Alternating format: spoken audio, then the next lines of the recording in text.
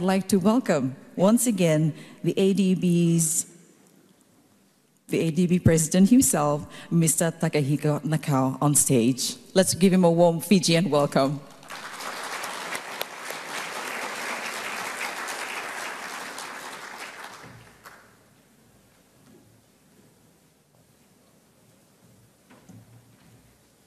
Thank you very much for inviting me to this important and exciting forum of 30 under 30. Thank you for warm introduction, and I'm very glad to participate in this host country event on the vital role of youth in building the present and shaping the future of Fiji and the Pacific region. I'm pleased to see such a diverse group of youth at our annual meeting, representing such groups as the Special Olympics, ISEC, local Fijian youth organizations, and of course, our 30 under 30 representatives. I would like to recognize the young Fijian leaders who have been selected for today's 30 under 30 event. These young leaders are truly a positive force for change in Asia and the Pacific. We have talented entrepreneurs, high-tech innovators, teachers and change makers, environmentalists and climate champions, athletes and artists, to name a few in the room today. I commend their commitment to building a more inclusive and sustainable region.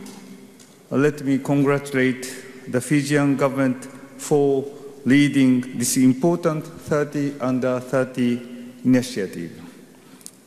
ADB also has put a great importance on the role of youth. Let me introduce several of them.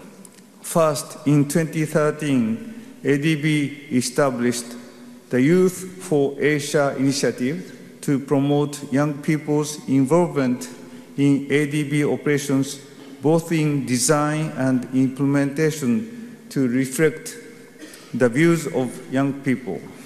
For example, here in Fiji, ADB supported the services of a young urban planner in city planning, such as green spaces, cyber connectivity, and good transport facilities through our Future Cities project, working in Lami town, just northwest of the capital, Suva. Second, in 2017, ADB have supported the establishment of the first Pacific office of the world's largest youth-led organization, ISEC, here in Fiji, in University of South Pacific. Since then, ISEC in Fiji has mobilized and raised the capacity of over 350 Fijian and Pacific youth to contribute to development projects such as ecotourism, waste management, and mangrove forest rehabilitation. Third, ADB has engaged with the region's youth through the Regional Pacific Youth Council on important issues for young people, including employment and education. Fourth, ADB is supporting strengthening young people's access to quality education and skills development. For instance, ADB support to develop new ICT-enhanced campuses at the University of South Pacific in Kiribati and Solomon Islands. Kiribati and Solomon Island would provide nearly 6,000 students with improved access to higher education.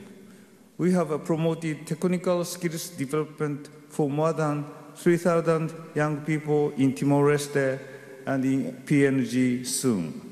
We have also promoted ICT for better education in all secondary schools in Samoa and will soon begin support for open, flexible, and distance learning resource responsibility for the Pacific region.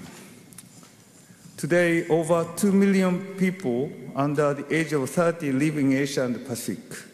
And in Fiji, young people represent more than half of the population. ADB is a strong believer in the youth. We recognize that today's youth are innovative, driven, and agile change makers who can bring significant value to ADB's work across the region. Under ADB's new strategy 2030, our engagement with youth has evolved from listening to their voices and dreams to building their capacity and working with them on strengthening our operations. So once again, I'd like to extend my thanks to our gracious host, the Fijian government, for continuing your great work to empower the youth in Fiji and in the Pacific. Generally speaking, I think today's world is changing more quickly than before. So often, older people, I don't want to include myself, but more difficult to catch up the change. And from the news reports, daily news reports in the world, I find there are more new ideas coming from young people. They are often more social-oriented. They are caring more communities. So I strongly believe the young people will make a future, and especially in Fiji, there are more young people, and in Pacific. How to continue to attract young people to countries, including more remote islands, is a challenge. But I hope and I believe this country has been successful in attracting young people to the future of this country. Thank you very much.